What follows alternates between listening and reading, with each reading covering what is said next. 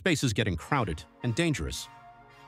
Over 11,000 active satellites now orbit Earth, and up to 130 million pieces of debris. One stray object could destroy a satellite or trigger a catastrophic chain reaction. That's why Chris Hadfield and King Charles III have launched a bold new plan, the Astra Carta. Inspired by the Magna Carta, this new charter calls for global cooperation to protect the space environment for future generations. The goal? Sustainable space exploration and strict rules for satellite disposal. As private companies race to launch more satellites, the Astra Carta could become a space-age constitution. It promotes transparency, debris tracking, and shared responsibility for orbiting objects. Hadfield says it's not just about science, it's about ethics, legacy, and leadership.